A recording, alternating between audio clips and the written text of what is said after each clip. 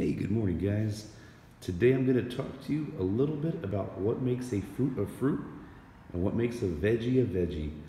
So, on the left, you see some dinky little pieces of mesquite beans and some ratama bean pods, and then on the right, you have a little clump of live oak leaves.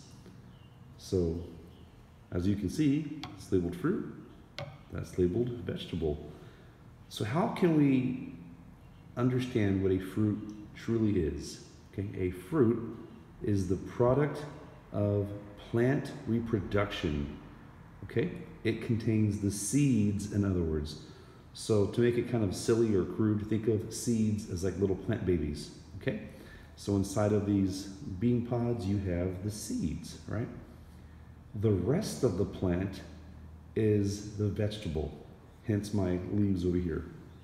So, in a way, your grocery store has kind of lied to you because what they market as a fruit or as a vegetable is not necessarily the same thing as the biological definition of fruit or vegetable.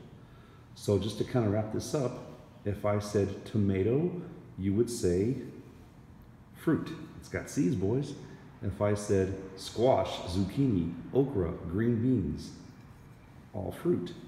And of course, there are obvious ones: bananas, peaches, plums, fruit.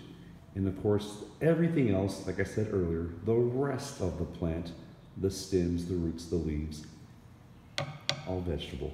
So, vegetables would be cabbage, okay, lettuce, carrots, potatoes. All right? Hope that makes sense. I'll see you in class. Goodbye.